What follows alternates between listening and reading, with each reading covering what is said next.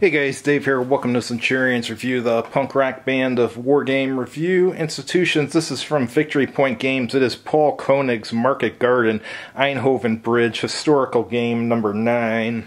Paul Koenig's Market Garden is a series of small format competitive introductory level war games covering the critical first 3 days of Operation Market Garden, where the Allies attempted to seize a series of bridges in Holland and end World War II before Christmas.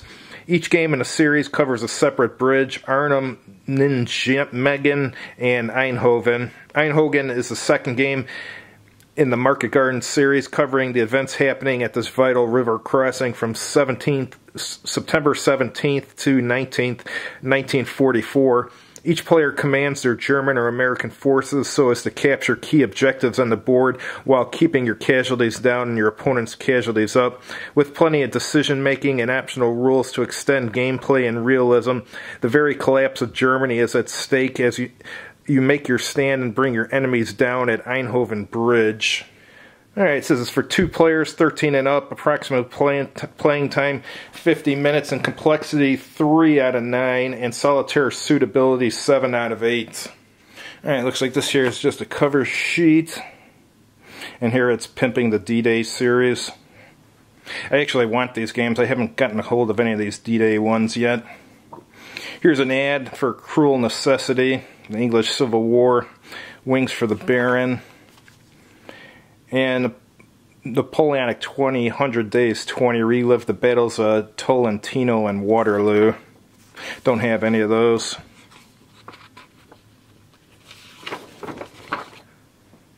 Alright, this looks like some operations examples. Examples for the Operation Fire Phase and Fire Combat. What else do we have in here? This looks like the standard rules here. Looks like a pretty short rule set. Got a combat strength and a movement allowance on your counter.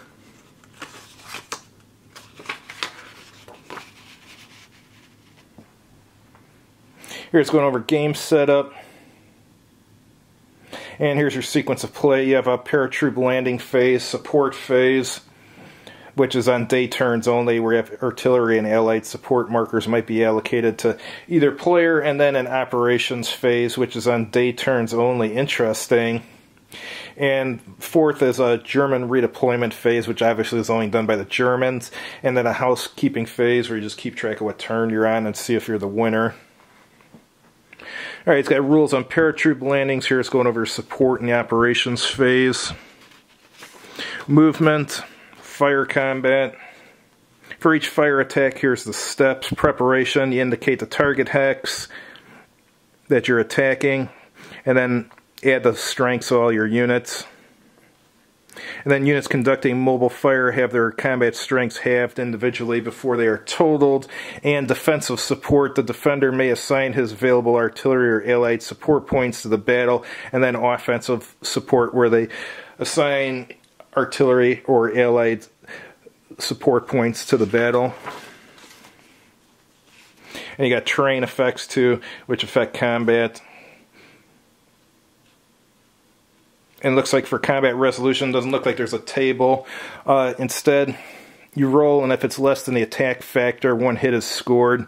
If it's equal to the attack factor, an exchange result occurs. If the roll is greater than the attack factor, the result is a miss.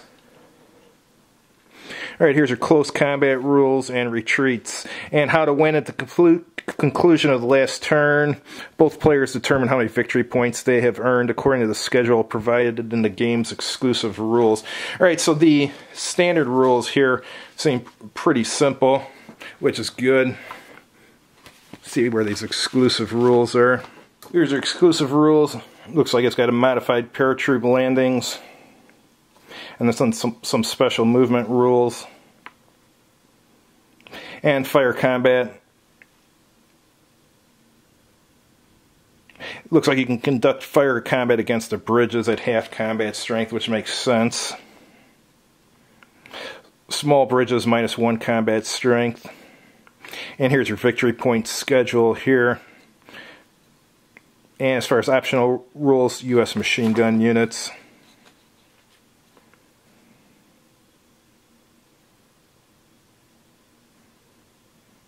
Got some leadership rules that are optional. Interdiction and indirect fire. So yeah, this looks like it'd be a real easy game to get into. And here's some designer notes here. Let's take a look at the map and the counters. Looks like it also includes a baggie with a really small dice, but hell, they included a dice, which is good because most micro games don't, or mini games, whatever you want to call them. Looks like they have another bag for the other player. And here's your counters here. Standard NATO military symbols. They look alright for a micro game. This doesn't have the laser cut counters like some of their games. Maybe if there's a box game version of this, maybe that does. These are just standard cardboard, but they're okay. Here you got your interdicted markers, Allied air support, and some hit markers there, and keep track of your game turn with that. Let's take a look at the map. Maps on a thicker cardstock. See what's on here. Actually, this looks pretty good. This doesn't look bad at all for a microgame map. I like it.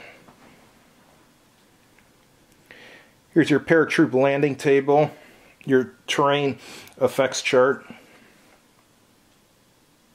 And here's where you keep track of the turns, and then it has your day sequence of play, night sequence of play, and your battle sequence. So everything you need is literally on the map. That's awesome.